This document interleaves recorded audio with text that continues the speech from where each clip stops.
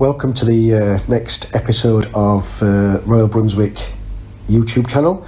My name is Andy Taylor. I've been in Royal Brunswick Lodge for, since January 2018. I've been asked to talk about what I initially thought about the Freemasons and my experiences over the last sort of year and a half. I was always attracted to become a Freemason, and I didn't really know much about it until I saw the documentary about inside the Freemasons.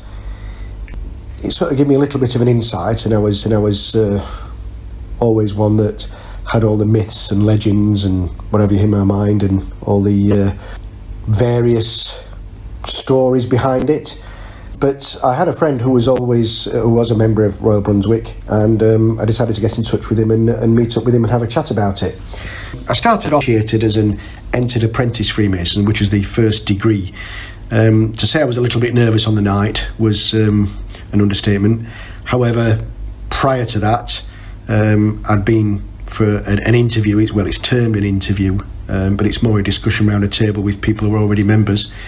And they just sort of put you at ease and ask you the questions that they need to ask you to make sure you are a proper and upright person to become a Freemason. The initiation is a blur, and afterwards I made it my policy, if you like, to go to a few more initiations to see exactly what I'm through, and I must say it opened my eyes. I'm now a Master Mason, having done, which is the third degree, having done the second degree and the third degree, and I hold an office of Assistant Director of Ceremonies in Royal Brunswick Lodge.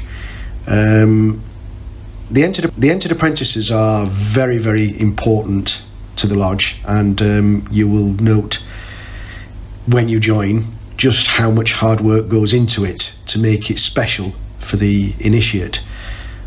There's a lot of work goes off in the background, and you are welcomed with open arms, and you truly are a brother. I found it very interesting that a mentor was appointed to sort of guide me through my next stages, and you're not just left alone to sort of fend for yourself, although you are encouraged to go out visiting, and I would recommend that you have somebody with you. But you're definitely not left alone, and the questions can be answered just by asking a fellow member of the lodge, or even indeed some other lodges. The social side is something that also is me. We do a lot of socialising, whether that be sort of quiz nights, pie and peas suppers, just going out for a beer or a curry, or maybe just having a drink with friends, at another venue. I've certainly made a lot of new friends, and when I go to other lodges, I've made a lot more new friends, and you become very familiar with them, and they do look after you and make sure that you are part of the community. One thing I do really like about the Freemasons is the fact that we raise a lot of money for charity. We don't go out rattling tins and boxes and things.